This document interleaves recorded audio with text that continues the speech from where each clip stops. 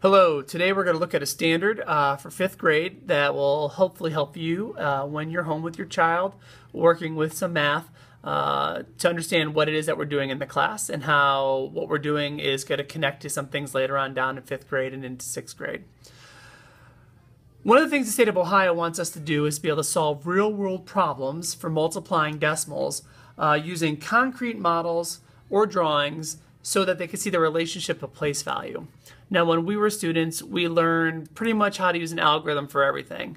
But what we're going to try to do is show you that connection of what we're going to try to teach kids in 5th grade so that when 6th grade comes, they understand why they're doing the algorithm that they're doing.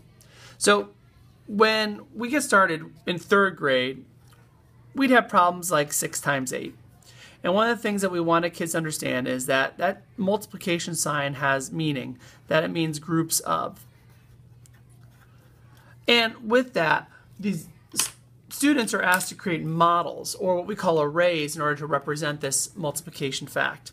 So what we would think about is we would have 6 groups of 8, and we would use base 10 blocks, or we might use grid paper, just like I'm doing now, to create these rectangular arrays so that we can show these 6 groups of 8.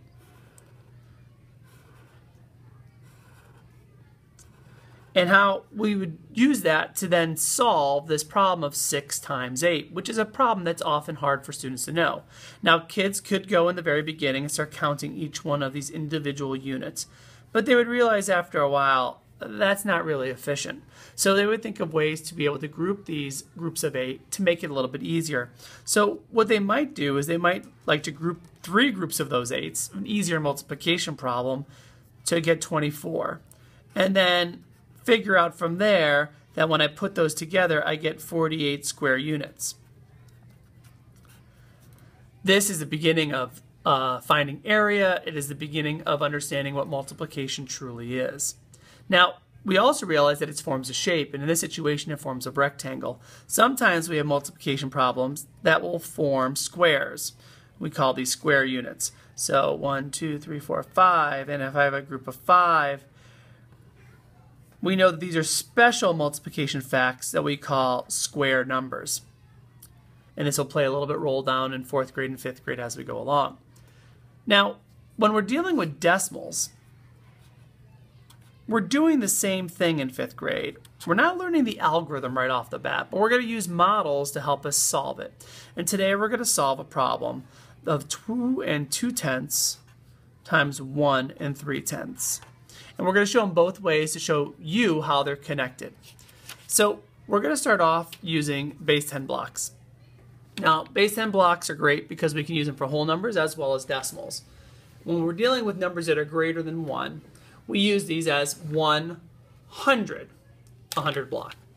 When we're dealing with numbers that are less than 1, we can create these as now being seen as one whole.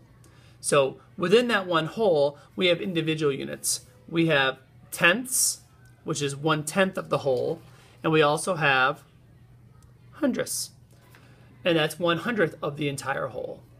And we're going to create an array that uses these blocks to be able to help us solve the problem of 2 2/10 times 1 3/10.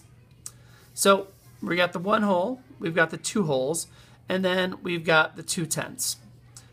Continuing to build this rectangular array in this situation. Now we have our length set up, but now we've also got to worry about our width. So if we know that 2 2/10 is our length, we're going to know that 1 3/10 is our width. So we have one whole going down already, so now we're going to add the 3/10. And we'll continue to add the 3/10 to each of those holes in order to continue to build our rectangular array. Now, what we realize though is we don't have enough to be able to create a perfect rectangle. But we do know that we have parts of a whole that we can use. In this situation, we're going to use hundredths. So we've got 3 hundredths that we can add there, and another 3 hundredths that we can add there. And now we've formed our perfect rectangular array. Now, does it work? Well, let's think about this. Push this over to the side. We have in this situation, 2 holes. So we're going to add those 2 holes up first. We have 1, 2, 3, 4, 5, 6, 7, 8 tenths. And we have 1, 2, 3, 4, 5, 6 hundredths. And we've learned expanded notation already in 5th grade in that first trimester. So when we add those up, we get 2 and 86 hundredths, which is what represents in this model. Now, if I want to do the algorithm, I'm going to see if that answer is exactly the same.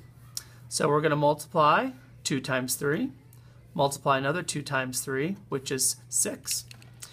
We have to put our whole place value holder into the underneath the 6 because we are now multiplying in the 1's place value. 1 times 2 is 2. 1 times 2 is 2. When I add them up, I get 286, but because I'm multiplying in the tenths twice, I have to move my decimal place over 2 places to get 2 and 86 hundredths. We want to make this visual link for students so they can see what's happening within our numbers. So we can see that we have the 6 hundredths, the 8 tenths, and the 2 wholes. And we'll do this to get that really concrete understanding of what's happening for a little while. Eventually, we're going to transition students over to the algorithm when it is appropriate for students, that being our end goal. But what our goal is for right now is for kids to be able to visually see it, and then once they've created the model, then draw the model out on top of paper for us to be able to show it another way. Thanks for watching. Have a great day.